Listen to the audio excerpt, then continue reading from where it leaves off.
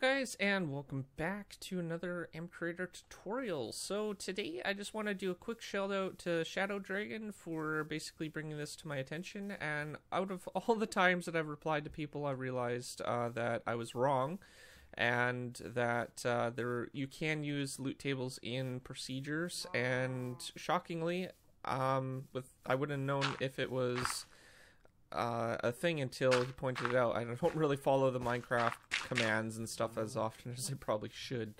Now, I've set up a little procedure here for when dirt is mined. It will basically call a command to be run to basically spawn a gem. Now, that's kind of through procedures, but it's actually completely through loot tables, so I'll show you how it all works. So we're going to break that. We didn't get anything from that one. Didn't get anything from that one. We'll just keep breaking it until we get something. So, we got some clay from that one. We got some iron from that one. Some more clay.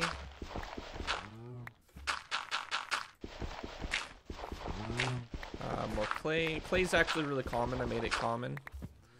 And take some more. There's also flint, bones. Grass blocks don't actually happen. We got some gold. That's a different loot that I added. So yeah, as you can see, it can basically drop a whole bunch of stuff from a loot table that we've specified. So let's go into MCreator and I'll show you how that's basically set up as a procedure. It's really simple and straightforward to actually set up. So I'll cover the loot table as well. Alright, so in here what we have is we have a couple different things that we have set up. So the first one here is a loot table for discs. Now this happens, I can't remember how that happens, when a pig dies. So when any pig dies, it's going to, by a creeper, what it's going to do is it's going to spawn a disc. Now this is basically what I have set up for when entity dies, and basically what I'm doing is I'm testing if the event/target entity, the one that's dying, is the pig, and if it's killed by a source entity, so the entity that's actually killing it, which is going to be a creeper. So if a creeper explodes, kills the pig, then it's going to run a loot table for for basically dropping a disc. So how this basically works is it's going to use the loot command. Now for this particular block, before I go any further, you want to go under your world management, and it should be right at the top here. It says execute command, and then it has the X, Y, and Z. You don't really need to worry about the X, Y, and Z too much, but you do want to set up the thing. So I'll cover the commands as we go. So the first thing that you want to do is you want to remove this clear part. You're just going to type in, without any slashes, slashes are already included. You want to do loot, so L-O-O-T, and then you want to do spawn. And then you want 3 curly, I don't really know what to call them. They're like curly things. They're like that. That tells the relative location of where you're basically going to be spawning it. Now, the relative location is going to be located at the X, Y, and Z of this particular procedure being run. So you want to make sure that it's that location. Now, there's spaces between these particular parts, so make sure that you have like enough spaces spaced out. After that, you want to space, and then you want to do loot. And then you want your namespace for your loot table. So if you're running it on your mod side, it's your mod namespace. If it is you're running on a Minecraft namespace and you want to run it on Minecraft, if it's through Forge, then you want to run it through Forge. Depending on where your loot table is being run from, you're going to want to specify the namespace for that first. So in our case, what I've used is the mod namespace. So I gone loot tables, and then there's a colon after that. And basically after that point, what we're doing is we're going to be getting the loot table path for where it's located. Now, as you can see here, it's under the loot tables for my namespace for my mod, and then it's the colon, and then it's basically block/disk. So if we go to the disk loot table, you can see right up here under the loot table registry name, it's blocks/disk. So you want to make sure that this is the same loot table that we're basically going to be adding into the command. So what we want to do is we want to do the exact same thing after the colon. So blocks/disk. And then that will run the command from, or run the loot table when it's actually, when the pig dies. So again, loot tables are pretty straightforward. There are some extra features in here that you can set up, but I think I'm going to cover mostly a brand new tutorial on that because I know a little bit more about loot tables than I did way back in the day. But in just what loot tables can do is it can allow you to create basically custom drops, random drops and stuff like that. So if we wanted to say create more of the things, what we're going to do is we're going to add a loot table. Now you can actually have multiple loot tables. Like I said, I'll cover that in another tutorial because it's needs its own tutorial for it to be done, and there were some things that I was wrong on before as well. So the maximum rolls and the minimum rolls and maximum rolls, those are basically how often it will run, like the chance that it will basically run. Now if you were to set this to minimum rolls to 0, then there's a chance that it will never run, and there's a chance that it will run if it's set to 1. If it's set to a higher number, then it has a chance to run 2 times or more, depending on how you set it up. Now, because we have it just set to 1 and 1, we can actually run it every time. So every time in 1 time. So if we were to add an item, we'll basically go ahead and just grab another disk for that. So way at the end here, we'll grab the, I think this is the cat one, is it? Doesn't say. This is 13. So we'll grab 13.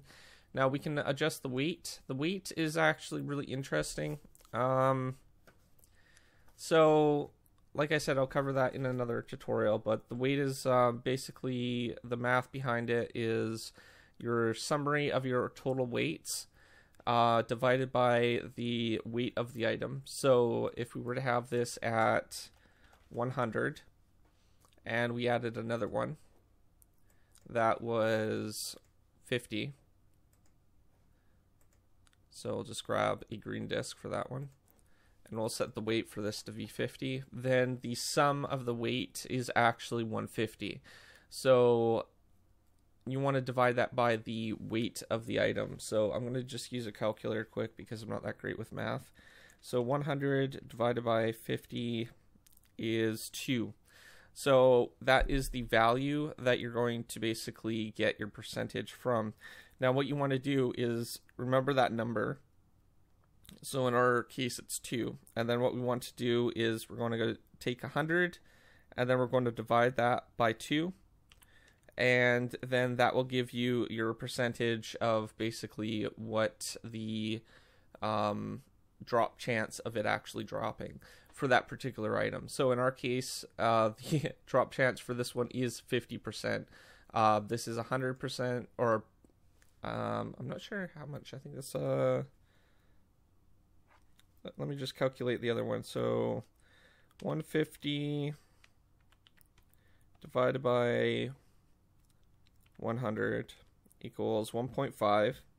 So 100 divided by 1.5 is a 66% chance.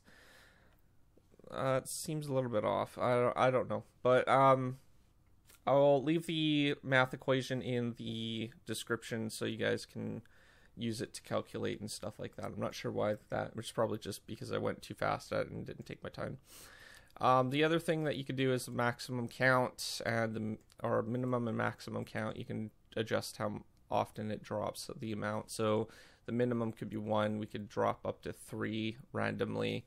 This one could be 0 to 3. So you could actually, or 0 to 1. So for example, if it were to run this particular line, then it would basically go, hey, and is it 0? Then nothing will drop anyways. If it is 1, then it will drop 1 item. And then you have your enchantment stuff down below. But Yeah, so basically that runs it. You want it on pretty much anything. I just left it on the default loot table type for block, and it seemed to work just fine. So you can leave it on that. You can set it entity, whatever you really want, and it should work as expected. So yeah, that's basically it. And for the other procedure, for the loot table for the dirt, as you can see, I've basically created flint. That was flint and clay are more common. The weight is higher for these two. And then bones are second common. Iron is the third common. And then gold is the rarest item in the loot table. And I've also set the maximum count for these and the minimum count, as you can see. And the loot table for this one is block/dirt loot. So same thing as we basically created our procedure. If we go open this one, as you can see, all I'm doing is I'm testing if the block is broken. And then I am going to get the provided block state. So basically saying what block was just broken. I'm testing if it is equal to dirt 0. And if it is dirt 0, then basically I'm just running that same command that I covered earlier.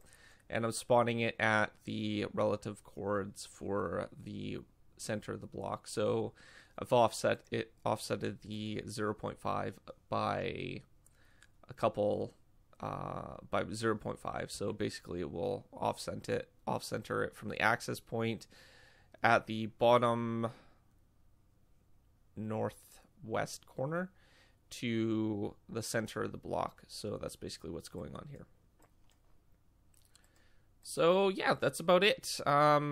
It's really straightforward once you get the hang of it. I'll leave the command in the description so you guys can actually just copy and paste that in. You'll have to update a few things, but it's pretty straightforward. Also, thanks again to Shadow Dragon for pointing that out to me, and I will see you guys next time. And if you're new to my channel, don't forget to subscribe. And yeah, it was a good tutorial. Peace out.